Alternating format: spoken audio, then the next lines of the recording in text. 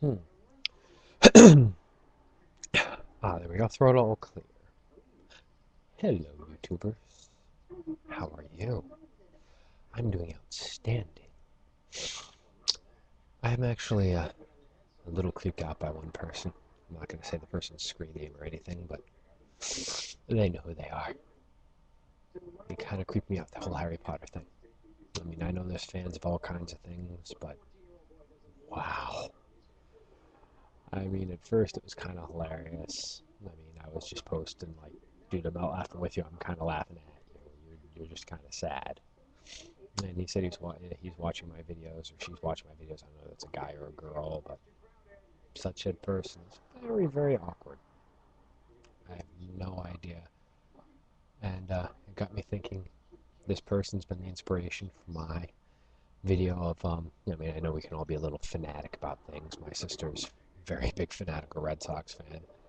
She actually wrote a bunch of different jokes or a bunch of different facts about the Red Sox. Like it was 86 years the Red Sox or so whatever went without winning a World Series, and in '86, it's when they the biggest embarrassment apparently.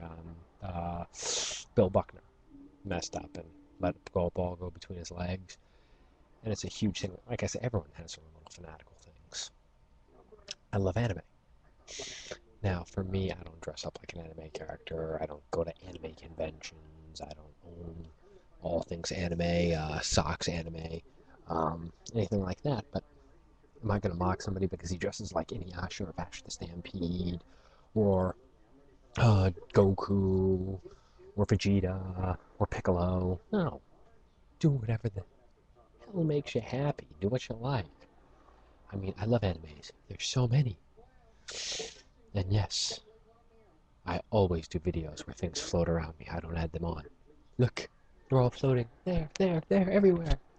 Actually, I'm going to add them on later. So it's going to make sense when I do this because there's going to be little floating things like little bubbles like Dragon Ball Z, Inuyasha, everything all floating around.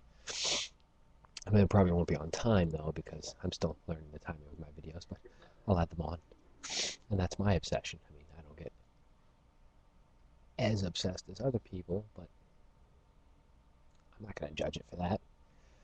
I mean, I know this one dude, I watched recently Ray William Johnson, who was doing a Kamehameha, and his roommate tackled him, and they were debating whether or not I think I was naked, which I just think was a funny ass video. Come on, I don't care what other people think. The dude's doing a Kamehameha in front of his camera, downloads it on YouTube. Go for it. If the guy wants to do a Kamehameha on a public highway and gets hit by a car, then we got some issues. Because you shouldn't just be standing on a public highway, but you get the idea. There's a time and a place. Not to go overboard, but as long as it's within the realms of safety and no one's going to get hurt, shit. Stand on top of a roof and go, Kamehameha, you're dead. I shot you with an energy blast from my hands. And go crazy. Go sugar nuts. Go nuts. Go pecans. Go almonds. Go cashews. Yeah, I know that was dumb to you, but I think it was funny. And the only person I have to please is me and the two-headed midget behind me. I borrowed him from your video. I hope you guys don't mind your favorite Martian, or my favorite Martian. Anywho, I'm gonna go drink some morphine tears, and then say hello to my next door neighbor, which is Mr. Douchebag, right before I stalk your mom, and then do her. Bye-bye, everybody.